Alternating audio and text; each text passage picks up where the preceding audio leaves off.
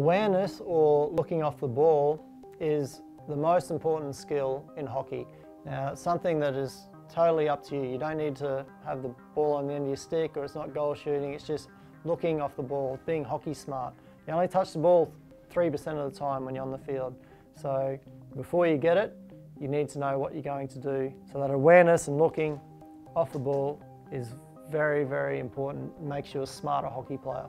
In this instance here, I get the ball against Ireland, the space is to the forehand. I'm looking around, make a nice drag, pass, here's awareness next, and then I receive a nice pass for a deflection goal. You can just pause it here, I'm looking, I'm thinking, weighing up, what's my best option, where's the awareness, I'm looking infield, that's where all the space is. I can see everyone going in one direction, so I want to pull it back to open up the field. Pull it back there.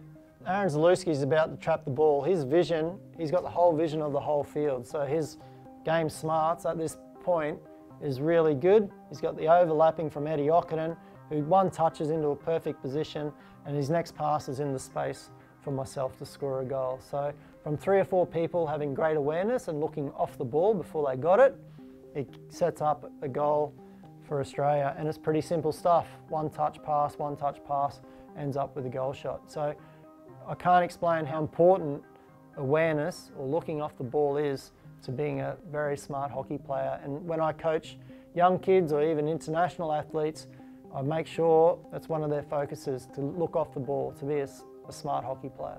Having good awareness of your surroundings on the hockey field is critical. So you need to make sure you're consciously looking everywhere to know where the space is, know where the defenders are, where your teammates are, etc. It's also very important for defending as well. I need to look around, see where my opponent is. I need to see where my teammates are, where the angles are. So looking is critical.